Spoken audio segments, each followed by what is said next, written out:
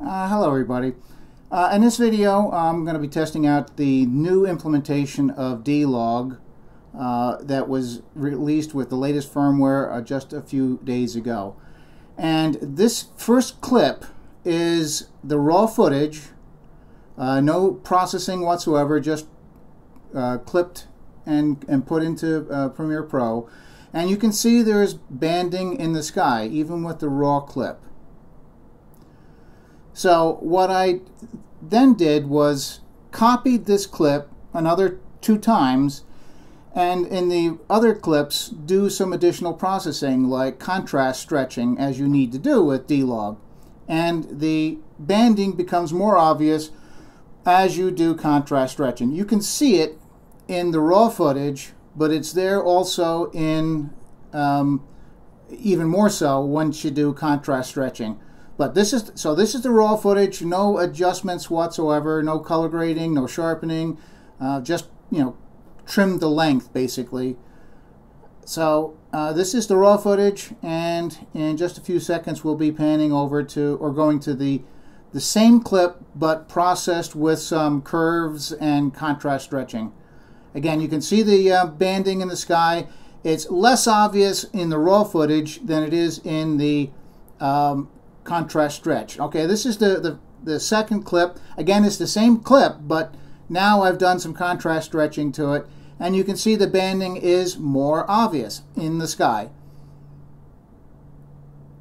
So this is the second clip. I have a third clip as well, which does even more contrast stretching. So this is probably a bit less than the contrast stretching I might do in a real video. And in the third clip I go maybe a little further than I would do in a real video. So this is probably closer to what I would normally do for a video that I would be making. And again, you can see the banding in the sky is more obvious with the contrast stretching than with the raw footage, but it's there in the raw footage as well. So Premiere Pro isn't making this banding. It's there to begin with.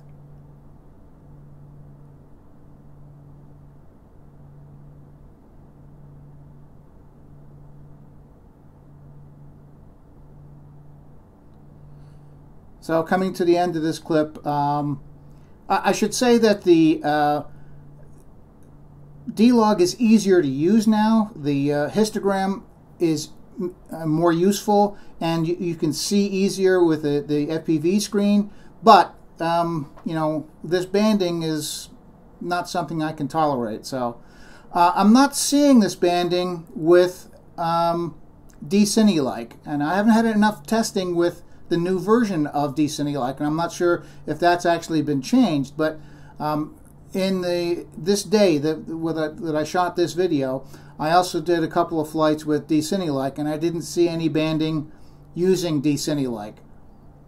So this is the third clip, which is perhaps a tad more contrast stretching than I would normally employ in a finished video, but not excessively. This isn't like, really exaggerating contrast stretching, but as you can see, the banding is even more noticeable than the second clip, and certainly more noticeable than the first or raw clip.